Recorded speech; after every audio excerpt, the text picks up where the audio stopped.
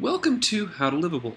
To edit or delete your bookmarks in Chrome, go to this icon in the upper right hand corner here, click Bookmarks, and then go to Bookmark Manager. You can also hit Option+Command+B or Alt-Control key in Windows, and then from there you can select the bookmark that you want to delete and delete it, or you can move them around as well.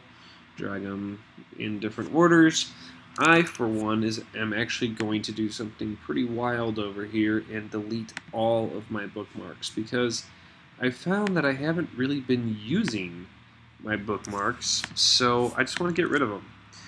And I can always create more later, but for the time being, I've had enough of bookmarks, and I'm going to start from scratch. So that's it.